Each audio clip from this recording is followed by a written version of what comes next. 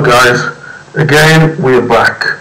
Question 7 says, find the values of k for which this equation has equal roots. Now let me remind you that we are dealing with a quadratic because you have x squared, you have x, and you have a constant term. Now in a quadratic you could have three types of roots: real roots, complex roots, or equal roots, and that all depends on the guy we call the discriminant. D, capital D, equals p squared minus 4ac. And in the case of equal roots, you want capital D to be 0, so equal 0. Now your b is that, so this is ax squared plus bx plus c equals 0. So your b is the guy in front of x, and that is minus k. So minus k squared minus 4ac.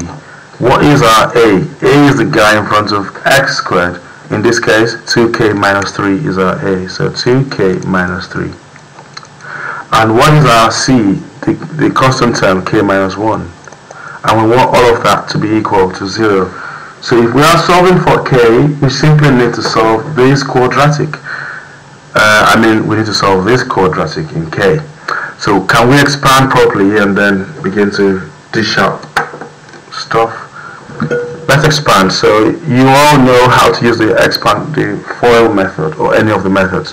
So I'm just going to quickly do this one. This is k squared, and that's minus 4 into 2k times k is 2k squared. 2k times minus 1 is negative 2k. Negative 3 times k is negative 3k. That gives negative 5k. Negative 3 times negative 1 is plus 3. If I open up this bracket with the minus 4 multiplying everything here, I have k squared minus 8k squared plus 20k.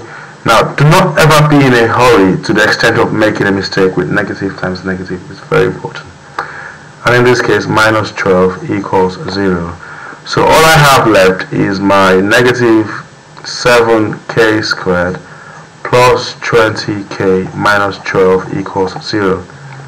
And because it's equal 0, I can multiply both sides by negative so that becomes positive 7kx k squared. So that becomes 7k squared negative 20k positive 12 equals 0. And again, you come across the same problem we have been dealing with. How do we factorize this quadratic? So I think if you have your own trick, stick to it, because this kind of thing would keep coming up in the exam. Like, you need to always factorize and make sure you have a short method that always works. In my own case, I would still tell you that this is MAM, so MAM, right? MAM. I need two numbers, the multiply to give whatever these two would multiply to give, and add to give whatever that would add to give. So I need two numbers, the multiply to give 84, and add up to give negative 20. What two numbers can you think of? Now sometimes it becomes really complicated. So I'm going to try to divide this by 6, and I found out very quickly that negative 16 and negative 4 would just do it.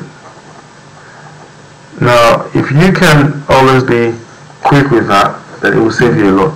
Otherwise, on your calculators, you should be able to find a factorization function there, a quadratic function. So if you go on mode and then you click on, functions or algebra, you would find a way to do this. Practice, okay? Whatever trick you have, stick to it. So the two numbers are minus 16 and minus 4. I don't know where the 7k would be, so I'm going to put 7k on both sides and wait to see which one can be factorized. Okay,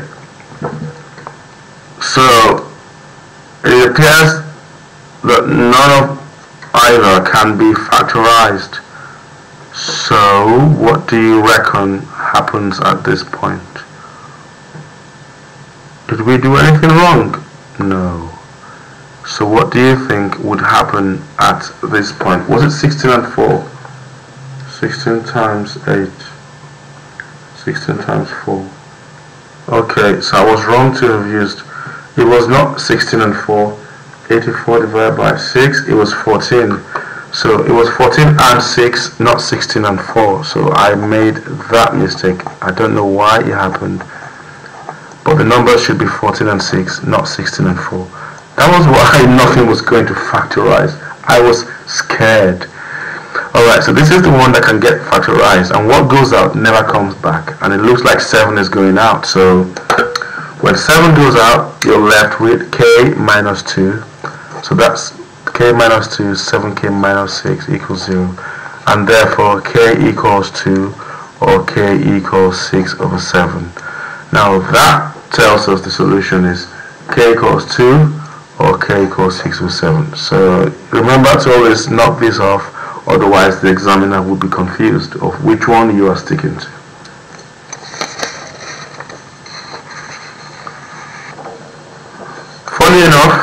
Funny enough, you notice that because you're only trying to solve for k, even if you are stuck with 7k minus 14 is a solution, you'll find out that k would still be 2, because 14 over 7 is just 2. Alright. Okay.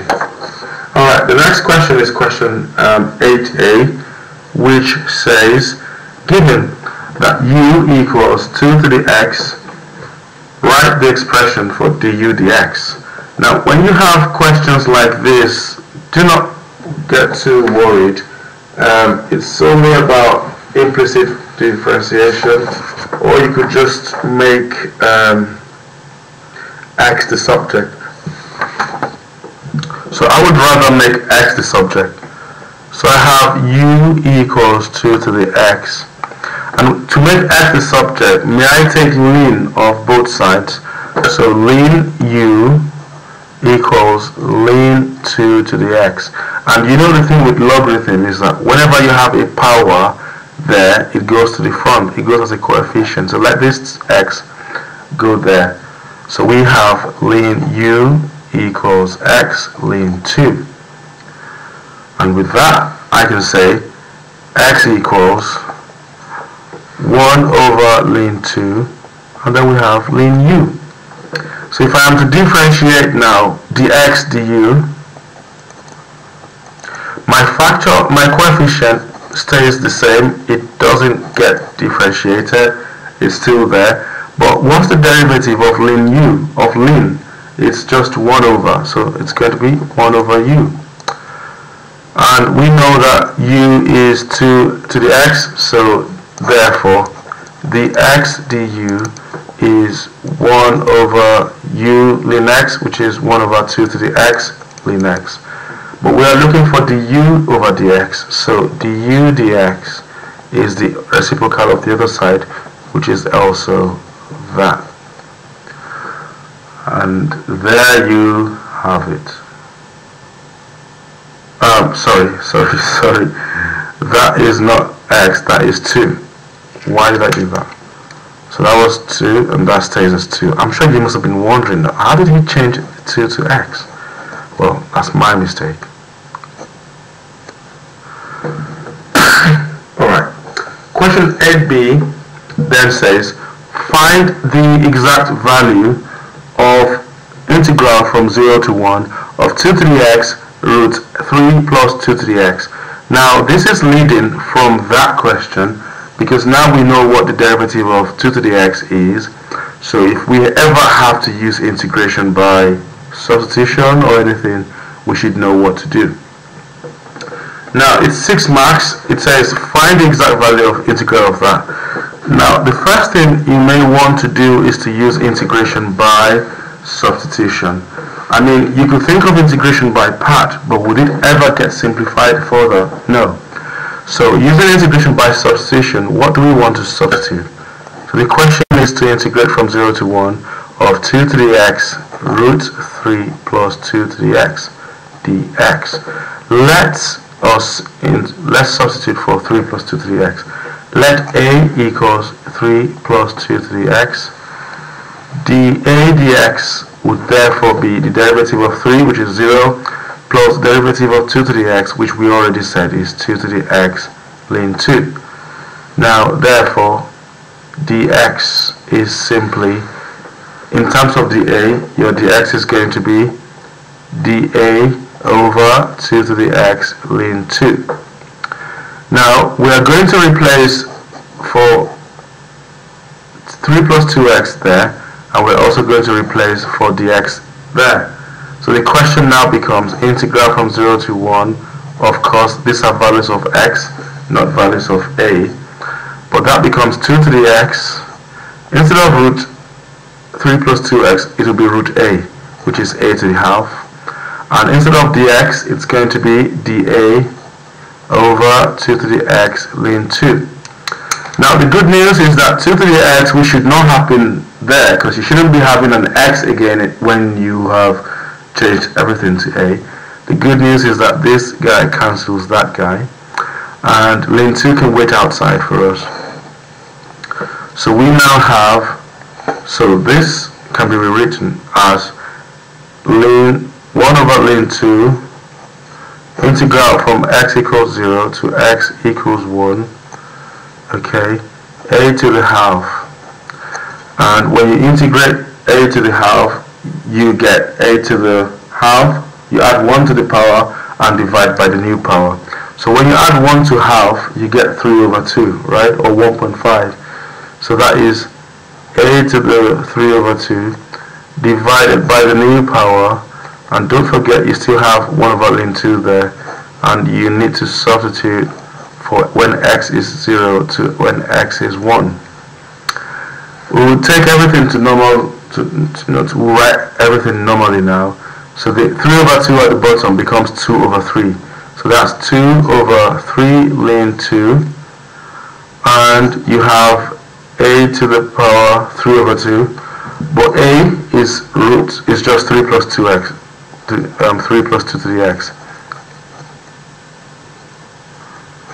So from when x was 0 to when x was 1. Sorry, I forgot to put my 3 over 2 power there. So there is still a power outside all that. 3 over 2. Okay. So let's see what happens when x is a 0. When x is 0, that's just 1, right? So you have 3 plus 1 all to the power 3 over 2. When x is a 1, what you have there is 2 to the power 1, which is 2. So you have 3 plus 2, which is 5. So I end up with 2 over 3 ln 2 outside. Then I have 5 to the power 3 over 2 minus 4 to the power 3 over 2.